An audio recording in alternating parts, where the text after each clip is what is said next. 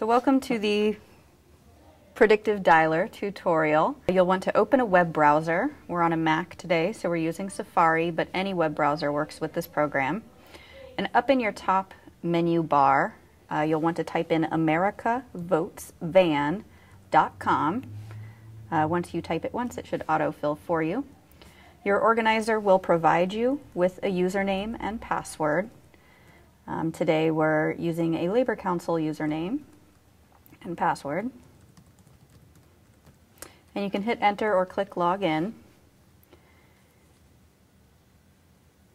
And in the bottom right of the screen, counterintuitively, you don't want to click the phone for a phone bank. You want to click something by this little yellow diamond. Your organizer will provide you with the exact name of the phone bank. Today we're going to test our calls into the 44th Legislative District. And shortly it will prompt you to enter a phone number. You will enter your phone number. Your phone number will not appear on a voter's caller ID. Your organizer has set up another number to show up when you call a voter, so you don't have to worry about your information getting out there. You don't need to have an extension, but if you have one, that's fine too. So go ahead and click next, and the system will call you.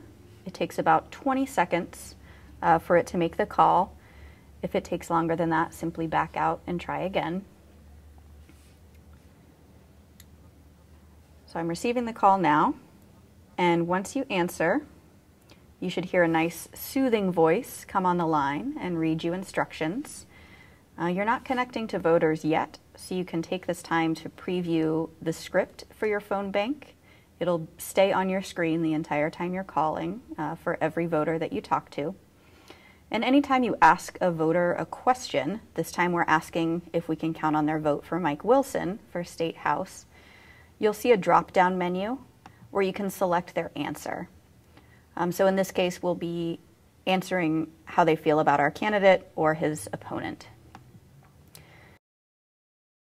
So as you scroll down, you can see there's another question we're asking voters in this particular phone bank about volunteering. Same drop-down menu where you can select their answer. Once you've listened to the instructions and you're ready to start making calls, you can click the Start Calling button and it will start connecting you to voters. You'll still hear the instructions while you're waiting for it to connect, and it'll say contacting a person. And where it says contacting a person is where the voter's name will appear when you are connected. Chances are they've already said hello, so you'll want to start talking as soon as you hear the little beep noise that they demonstrate during the instructions. And just start reading your script. If you're not able to contact the name of the person that comes up here, there's a couple of options you can select as to why you couldn't talk to that voter.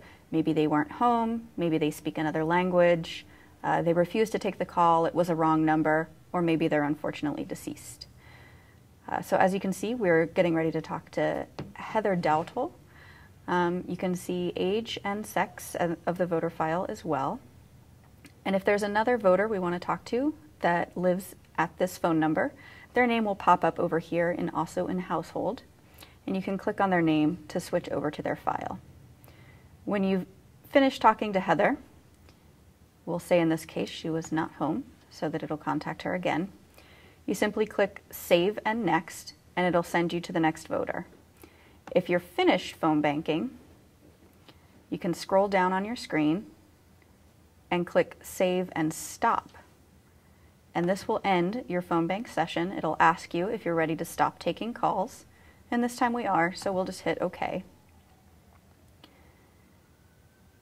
And now it has ended our phone bank, but we still need to actually log out of the system. So in the top right corner, you'll be able to click on your username, and at the very bottom, you can tell it you'd like to log out. Yes, we do still want to stop taking calls.